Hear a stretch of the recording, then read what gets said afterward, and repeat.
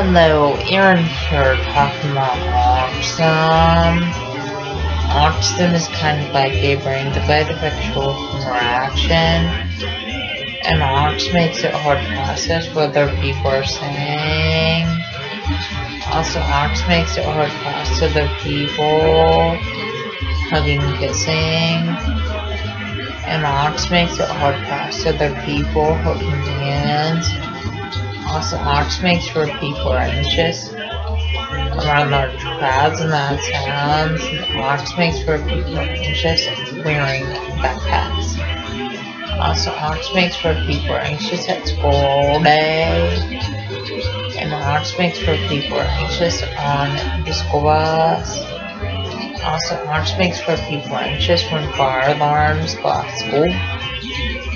And autism makes sure people are anxious eating lunch in the school cafeteria.